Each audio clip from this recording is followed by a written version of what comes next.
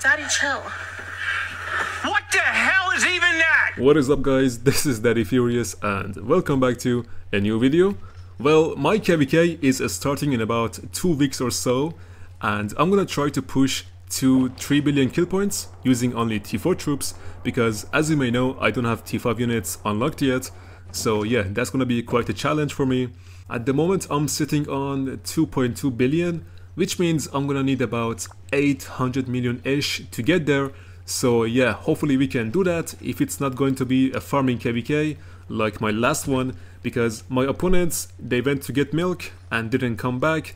They literally ditched us in the middle of KVK. Yeah, that felt so bad. Imagine you marrying a rich sugar daddy and he ends up dying later and not giving you a single dime of his money.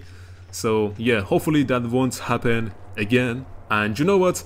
I said while I'm here, then let me talk about the best marches that you can use on the open field to get you a ton of kills and kill points and instantly turn you into an absolute killing machine in Rise of Kingdoms. And keep in mind, all the marches that I'm gonna mention are being used by top players from the top tier kingdoms like 1960, 93, 1365 and so on. So don't worry, because Daddy Furious has got you covered. Alright, so here's the plan.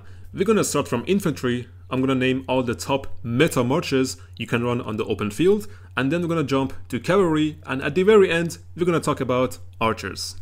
Alright, infantry pairing number 1. It's Guan Yu with 𝒟𝒹𝒹𝓎 Prime. You can also pair Guan with Sargon and Alex the Great all the way back from KVK2. But keep in mind that the best pairs for Guan Yu is starting from the left side. So it means Scipio is the best for him, then it's Sargon, and at the very last it's Alexander the Great. Infantry pairing number 2. It's 𝒟𝒹𝒹𝓎 with Trajan, 𝒟𝒹𝓇𝒾𝑝𝓐𝓆, Alex or Mehmet. And the reason I included a gold key commander is because his museum buff makes him super strong in Season of Conquest, or as of now, KVK 3. Also again, keep in mind that the best pairs for 𝒟𝒹𝒹𝓎 start from the left to the right. Now moving to Cav pairings, you should know that the options are not as limited as it was for infantry, so you can be very versatile and use up to 4 marches on the open field. Alright, pairing number 1. It's Nevsky paired with Juan Prime, William or Manimoto all the way back from KVK1 with of course the museum buffs. But of course the best pair for Nevsky is Juan Prime. They are the best open field march inside the game as of right now. So if you don't have Juan Prime, then you can move to other options like William and Minamoto. But honestly, I would encourage you guys to invest in her because she's just amazing. And if you guys can get her to 5115 or 5515, then she can be an absolute monster with Nevsky or the new Cav commander Huo Qubing, which we are going to talk about on the next pairing. Cav pairing number 2. It's Huo Qubing, or should I say XY Prime, paired with Juan Prime, William, Nevsky or Mehmet. Obviously again the best pair for Huo is Juan Prime, just like Nevsky, but honestly Huo Qubing is like a commander that can be paired with literally anyone. However, the best pairing for him is gonna be Juan Prime or William the First. Alright, Cav pairing number 3. It's going to be XY with William or Nevsky or Mehmet. The best pairing here is obviously XY with William, and XY Nevsky is more like a rally choice but also works on the open field. And XY with Mehmet is good as well because Mehmet has a very good museum buff which gives him 30% health bonus, which is exactly what XY needs.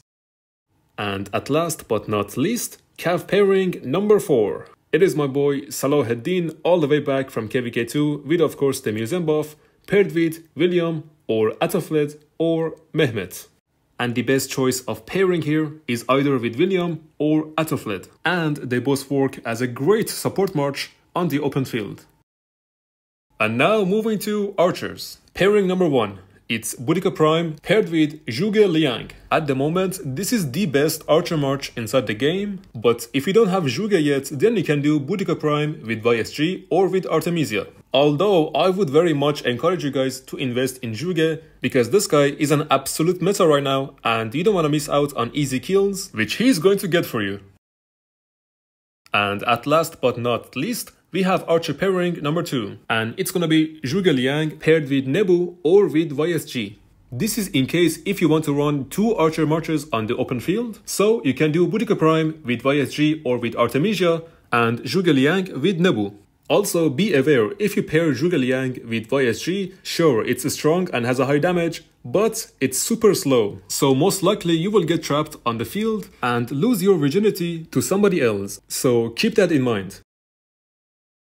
And finally, if you want to run a support march / leadership on the field, then you can do Trajan paired with Heraclius or with Athelflaed. Alright guys, that is it for the best open field marchers as of right now inside the game. If you have any questions or suggestions and ideas for future videos, then make sure to let me know in the comments below.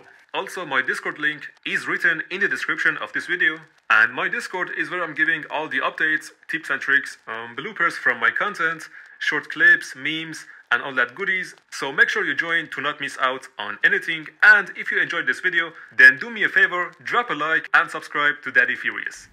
Take care, and I will see you in the next time. Ciao ciao.